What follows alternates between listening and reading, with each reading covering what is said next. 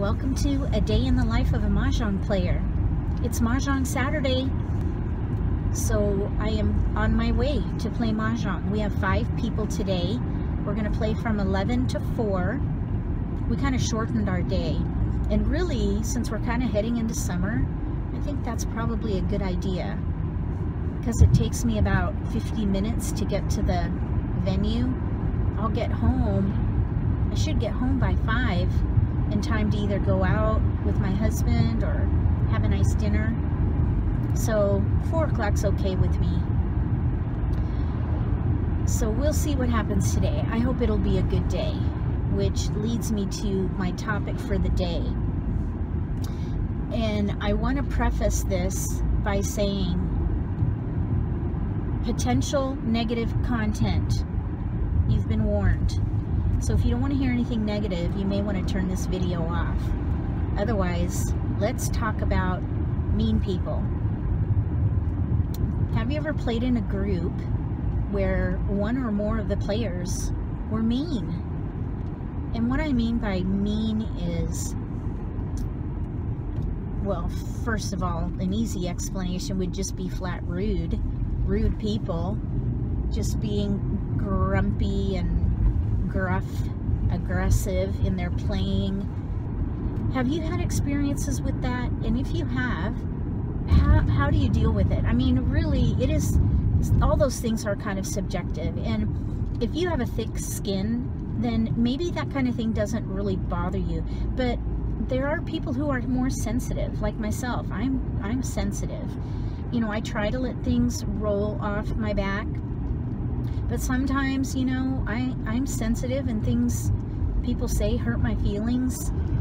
And if those sorts of things make me uncomfortable, well, I would imagine they would make other people uncomfortable too.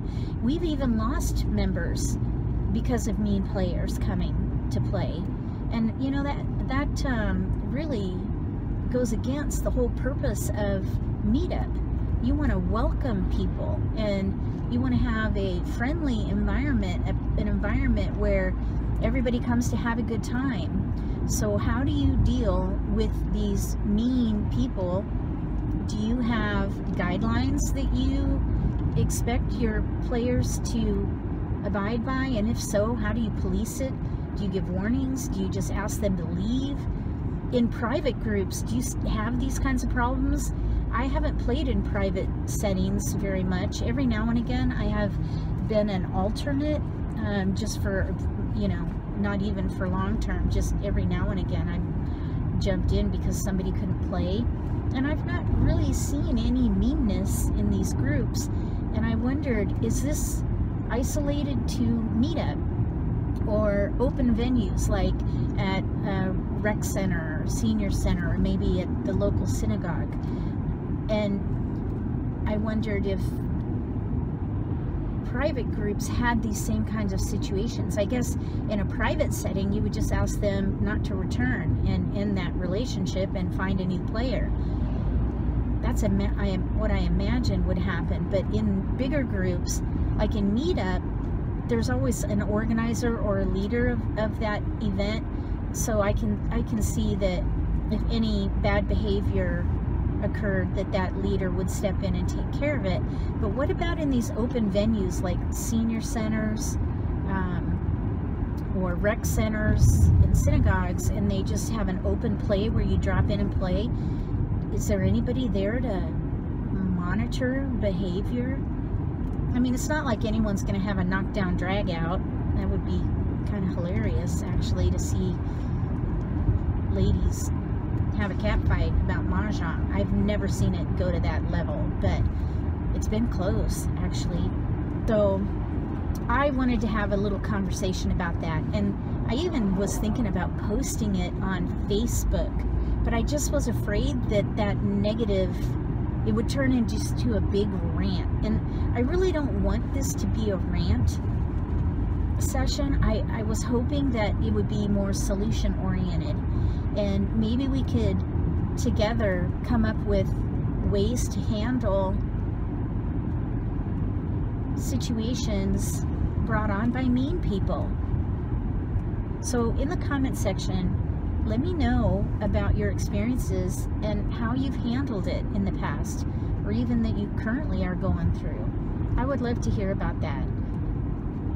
You know, my meetup is a work in progress, so you know, we're always trying to improve the game and improve the atmosphere, and the do's and don'ts that I have in our charter have been pretty I guess stable for a while now, but I'm always open to new ideas. So if you have any ideas on how to help in these situations, I would love to hear about it.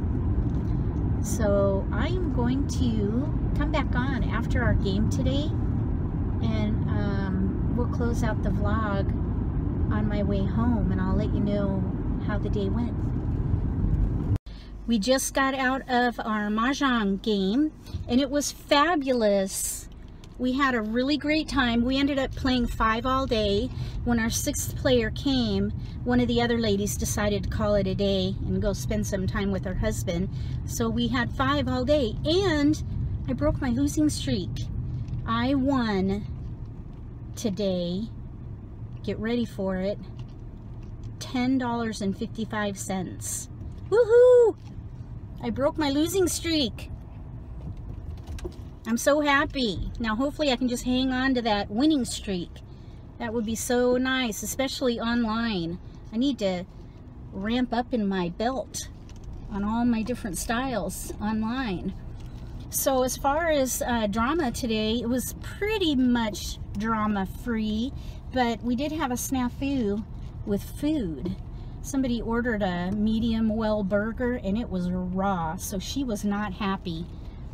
And that happens, but I'll tell you, Abbott's Bar and Grill in Johns Creek, they are fabulous. They are so nice, and I personally like the food.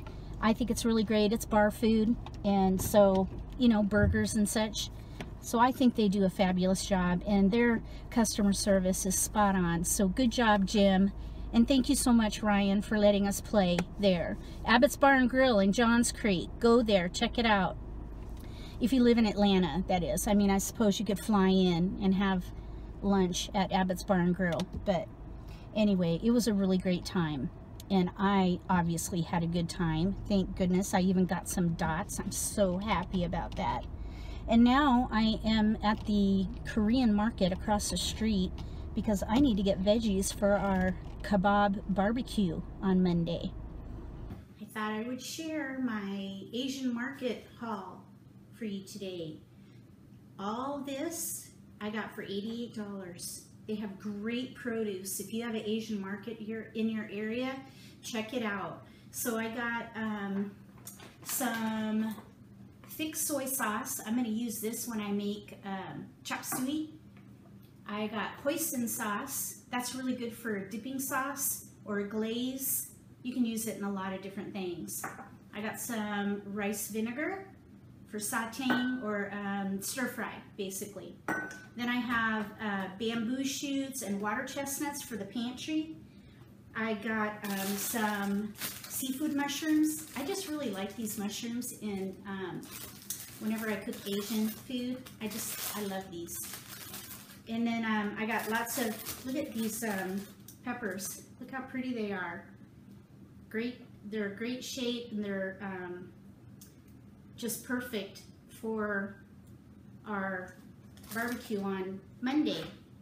We're going to put these on skewers and serve with some steak. I forget what kind of steak I got. It's not tenderloin, it's something else.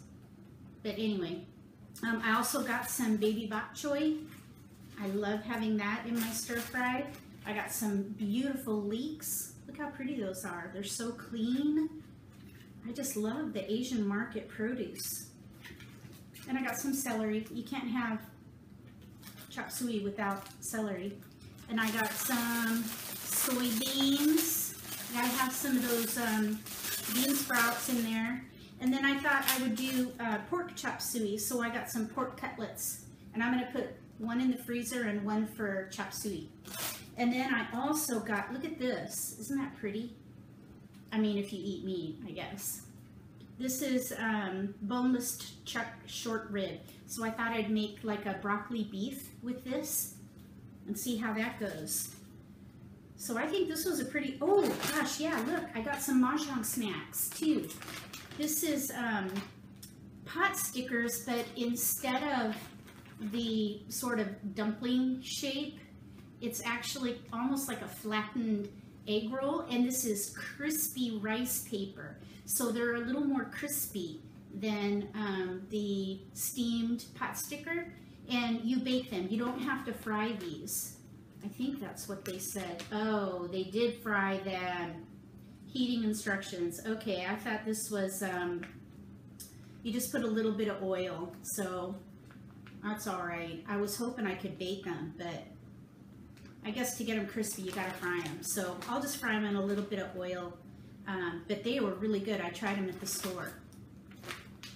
So if you have an Asian market in your area, go in there and check it out. But I have to warn you, don't take photos. I got in a little trouble because I was taking photos that I'm gonna post at the end of this vlog so you can see what it's like. But don't do that because you'll get in trouble. Well, I didn't really get in trouble. They just said, no photo, no photo.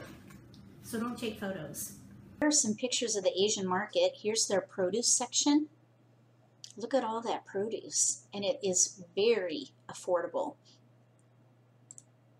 This is their seafood department, and they've got fresh seafood here. This is the, look at all this soy sauce. This is the soy sauce and sauce aisle on this other side. I didn't take a picture of it, but there's vinegars, all kinds of vinegars and, you know, hot pepper sauce, chili sauce, hoisin sauce, things like that. It's a great aisle. I always go down this aisle. And then I also go down the canned veggie aisle just so I can stock up my pantry.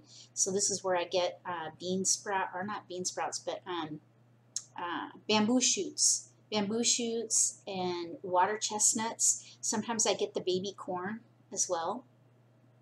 And then finally, I always stop at this kitchen area where you can get rice cookers and utensils and things like that. So always check out that area when you go to the Asian market.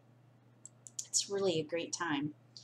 Just make sure you don't take photos. As I said before, you might get, you know, in some trouble. So I wouldn't want that to happen to you. Anyway, if you like these kind of haul videos in this day in the life of a Mahjong player, give me a thumbs up and I'll do more of them. I try to go to that Asian market right after Mahjong because it's right across the street. Super convenient. And I love getting my produce there. I don't garden because I have bad knees. So since I don't really garden, I need to get my produce from somewhere. And if I don't find good buys at Costco, I go to my Asian markets because they have great produce. All right, so I guess I will see you next week when I do another episode of A Day in the Life of a Mahjong Player. And between now and then, may all your picks be keepers.